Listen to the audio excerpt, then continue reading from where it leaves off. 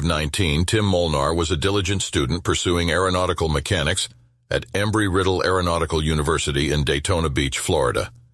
However, on January 24, 1984, his life took an unexpected turn. Departing from home to attend his classes, he mysteriously vanished and never returned.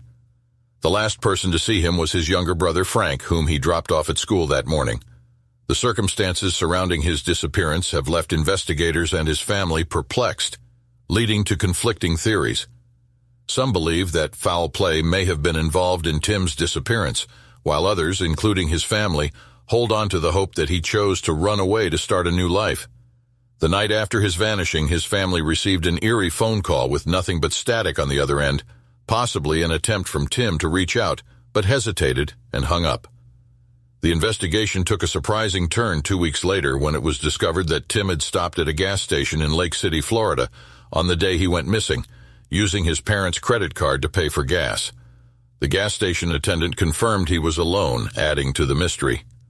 4 months later, a letter from an auto impound company in Atlanta, Georgia, revealed that Tim's car had been found in a parking lot just 1 block away from the Greyhound bus terminal, where he left it 6 days after vanishing. Inside the abandoned car, his family discovered his driver's license, wallet, credit card, and other personal items. However, some valuable items were missing, such as a stereo, an expensive tool set, and a bicycle. The absence of clothes, except those he was wearing, indicated that he might have changed his identity. Additionally, he had withdrawn almost all the money from his savings account before disappearing. The case remained unresolved for over a decade until it resurfaced on an episode of Unsolved Mysteries aired on November 17, 1995. A viewer named Stephen Cull came forward, recognizing the clothes found with the body of a person frozen in ice in a secluded woodlot in Neosho, Wisconsin. The discovery had been made 10 years prior. The medical examiner was alerted and DNA testing confirmed that the body was indeed Tim's. Keys found with the body matched the locks of the Molnar home. Oddly, the cause of his death remained unknown, as there were no apparent signs of trauma, and the reasons for his presence in Wisconsin remain a mystery. Despite the resolution of his identity, the circumstances surrounding Tim's death continued to perplex everyone involved. His family organized a memorial service and laid him to rest in Daytona Beach, Florida, where he had disappeared years ago. However, the unanswered questions left by his vanishing remain to this day, forever shrouding his fate in uncertainty.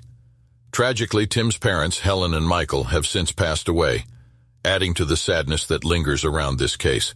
During my research for this video, I stumbled upon a fascinating Reddit post titled, "I have information on the disappearance of Tim Molnar," which had been posted approximately 10 months ago.